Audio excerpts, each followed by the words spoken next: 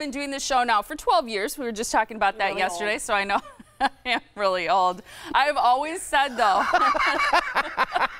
Thank you, Tiff. You're welcome. Yeah, always keeping my ego in check, aren't you? Devil persists. I've always said the most difficult people to interview are comedians. Usually it's because they're trying too hard to be funny and they sort of take over the show. Yeah. But not our next guest. He is a comedian and he is funny, but he doesn't try too hard and he's always a perfect gentleman. It's true. Will Durst is a comedian with hometown roots. He went to Waukesha South High School. Shout out to them. He started doing stand-up comedy at a bar in downtown Milwaukee in the mid-'70s. He was booed off the stage all the time. No, just kidding. She added that. That's not on the teleprompter. That's so weird. Tiffany, how did that come out of my mouth? That was an editorial comment right in the middle. Weird. It's true, though. But this Saturday night, he's going to be performing at Comedy Sportz. The show's going to be filled with political humor. It's called Midterm Madness. We want to see it. Yeah, you got to Good to come. see you. Yeah. Have you ever been booed off the stage? Not booed off, but booed during the middle. Does it fuel you or does it frighten you to be booed? It's just another nail into the coffin of comedy. You know, you just keep going, and you a lot of bruises, and you learn to reject them, and I'm a political comic, so I get a lot of material. The hard part is keeping up right now. Well, people probably get pretty hot about politics, and so when they're laughing, they're laughing. When they're offended, they're offended. And I'm not respectful either. I mean, I'll make fun of it. I'll make fun of his hair. Yeah. You know, doesn't he realize that anybody over the age of 60 with long hair looks ridiculous? Love it. Will you just comb it over once? You know, just give it a feel. I yeah. can't. I got the forehead. With that? Do you do a man bun ever? No, none of that stuff. No.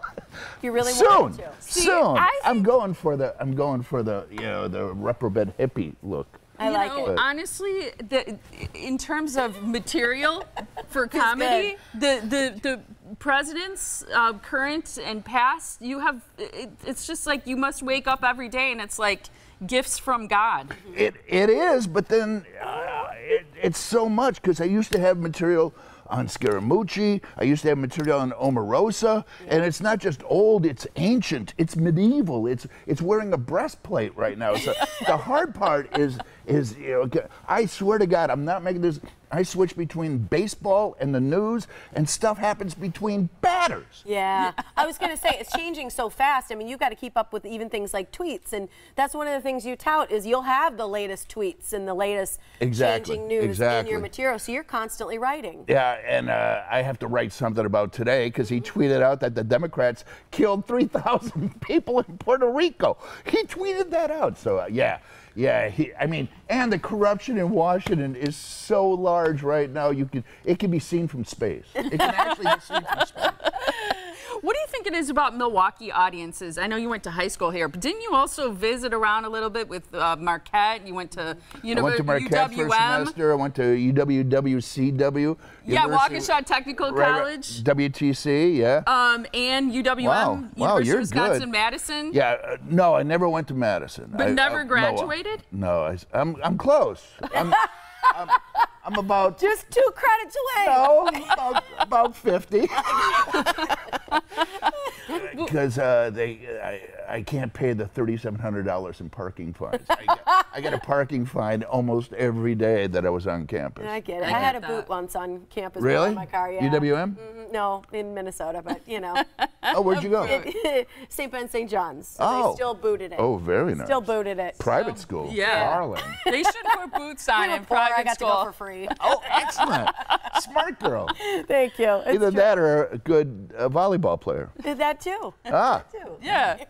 What is it about Milwaukee audiences that keeps you coming back and that they want you to keep coming back, do you think? They're smart. They're sophisticated audiences in terms of comedy. No, it's true. Oh, really? In terms of comedy, because comedy's been here for so many years, and they understand, and I can get away with shortcuts, and I can play to the audience's strengths instead of keep throwing button hooks. I could throw a couple of long passes, and they'll catch up to them. I always think of stand-up being a set that's set. Do you actually change or improv within your set ever based on your audience's responses? Very good, Tiffany. It's called a routine for a reason, because you have to get over and over, and that's me. Look at you. Yeah. Are you wearing the same outfit?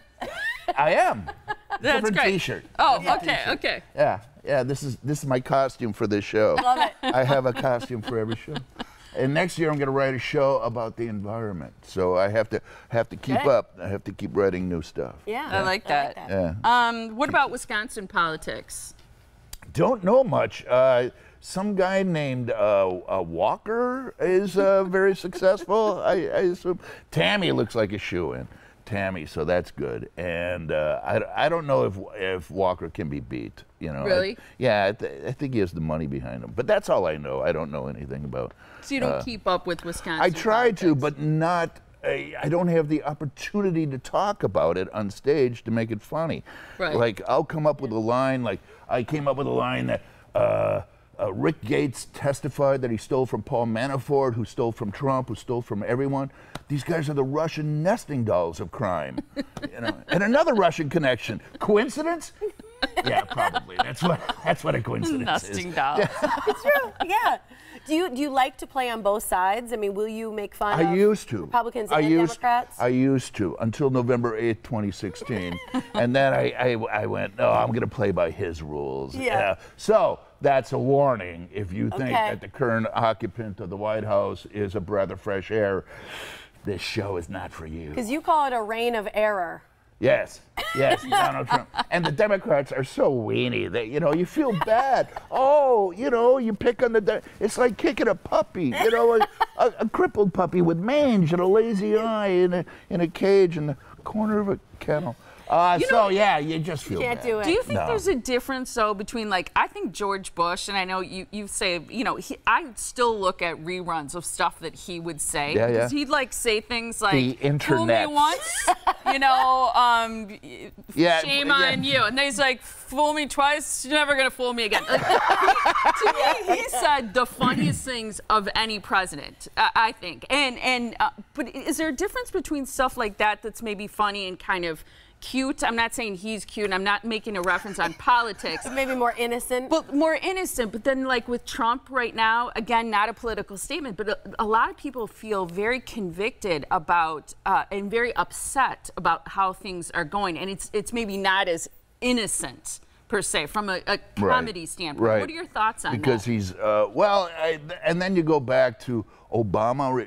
I don't know if you heard Obama speak earlier this week in Illinois. He was at a university in Illinois, and he spoke, and he spoke passionately, and you went, oh, wow, there's a guy, he can speak above a 5th grade level. And he was a leader, too. It can happen.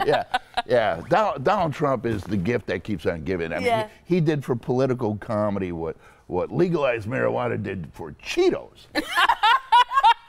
True. Fair. Did you get a lot of jokes out of Trump not being at the funeral of John McCain? Did you say a lot of stuff about that? Funerals are tough to joke about. Yeah. But just the fact that he wasn't invited. Right? Yeah. Very good. Yeah. Very good. Yeah, that's a comedy riff. Too soon. Right. Yeah. All right. Good stuff.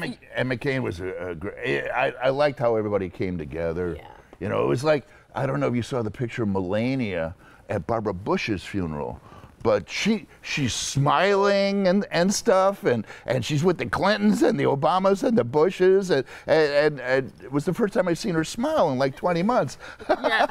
Yeah, it's interesting. So you're performing this Saturday here in town, 7:30. 7:30 at Comedy Sportz. Look at your hair on fire. Look at that. Broadway World says this is the best solo show. They gave you a big award for it, so big deal. Yeah. Gotta head on out, 7:30. You can get $20 tickets at brownpapertickets.com. Thank you, Ms. Tiff. Love it. Or I'll be in Madison tomorrow night for the Fighting Bob Festival. Love it. Okay. And you guys, you look great. So do you. Yeah. Did you color coordinate today? We did. No. It happens on accident, but it It's happens sort of like often. ESP. Yeah. Yeah, well, with the yellow couch, the big yellow. Right, exactly. You look good on the yellow couch. Please come back and sit on it again. Thank you. I love it when you visit. And look, he wore new shoes for us today. Oh, yeah. yeah. You always have shiny white shoes And on. my So socks. white. Oh, and your Hold patriotic those up socks. a little. Give us a little flexibility. Look at that. There you go. I love it. Thanks so much, Will. Thanks, you guys.